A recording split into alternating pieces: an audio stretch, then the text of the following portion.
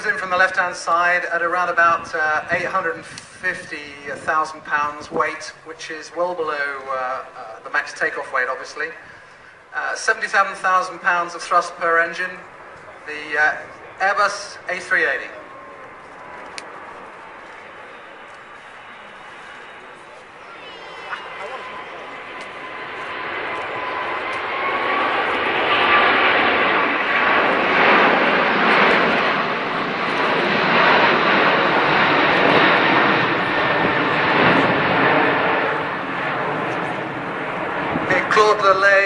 Flying the aircraft today. He used to be our head of flight test. He's now senior vice president for our product safety. Coming into the display at about 160 knots, full power, pulling up into the left-hand turn now on the Alpha and the Angler bank limiter, and then coming round back onto the runway center line for the second flyby.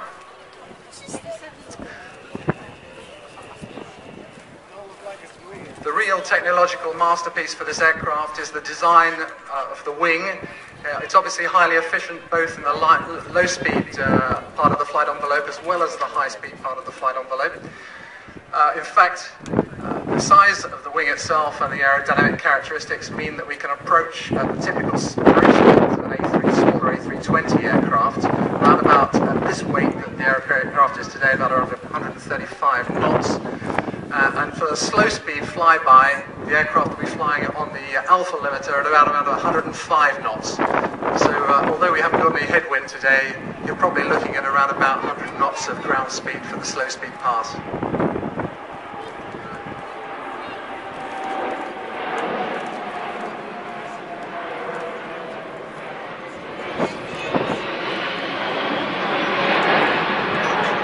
He's flying this display in the configuration with 2 stages of flap. This gives him a much better roll rate and also better low-speed performance to keep the turns fairly tight and really not far outside the airfield boundary.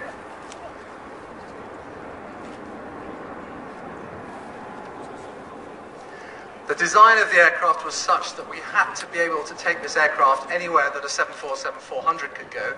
So, although the wingspan is slightly larger, the footprint in terms of weight on the wheels is lower than a 777 or a 747 due to the number of tyres that we've got on the aircraft.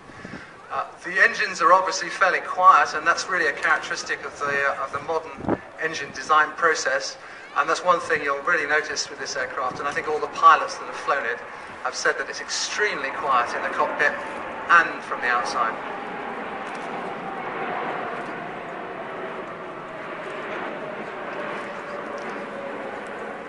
The other feature of the aircraft, which gives it its extreme maneuverability for this type of display, is the fly-by-wire flight control system, which is protected such that the aircraft itself limits you to the maximum roll rates, angles of bank, and low speed in terms of separation from the stall.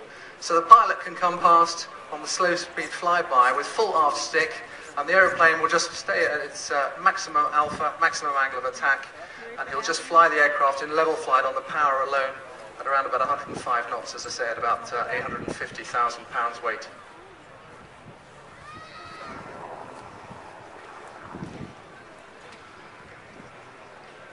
We've got 6 main flight control computers on board. Any one of these can fly the aircraft, and in fact, if all of them fail, it just goes into a backup mode, which is still perfectly flyable. The other beauty of this fly-by-wire system, apart from the fact you can see he's now coming past for a very slow-speed flyby, is the fact that in flight test we can tune the flight controls such that we can actually make the aircraft handle very much how we want.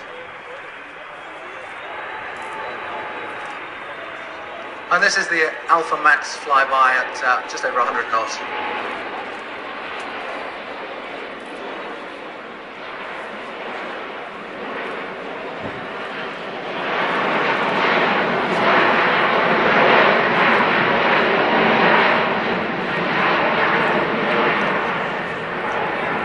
The aircraft is certificated for a takeoff weight of about 1,250,000 pounds, a max landing weight just under 100,000 pounds. Sorry, just under 1,000 pounds, that's what I meant to say. We've actually tested this aircraft closer to 1,500,000 pounds at takeoff, and we've landed just under that weight also, on a very long runway, I hasten to add. The aircraft's pitch limited to 30 degrees pitch nose up, which he just demonstrated there, 15 degrees nose down, which he's just demonstrating now, and then he'll turn away to position downwind for a landing. Now, the other interesting thing, as I mentioned earlier on, the adaptability of the flight control system and the tuning that we can do to those flight control laws.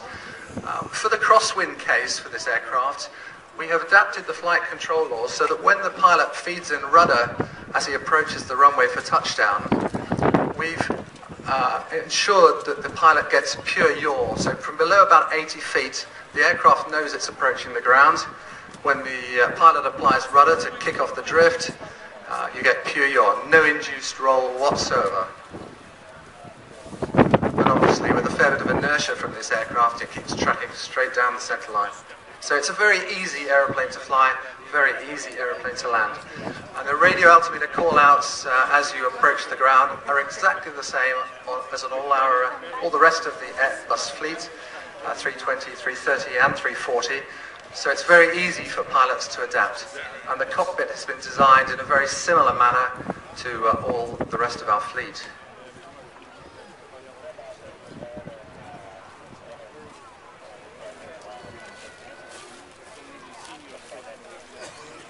Today on board we've got Claude Delay, who made his first display, incidentally, at Oshkosh over 20 years ago in the diminutive Cree aircraft, which was a very small twin-engined aircraft designed by a chap called Michel Colombin from France.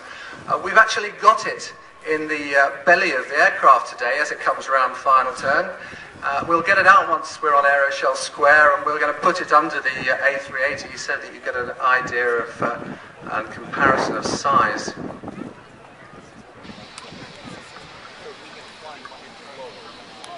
And thank you, test pilot Frank Chapman. We do appreciate that narration.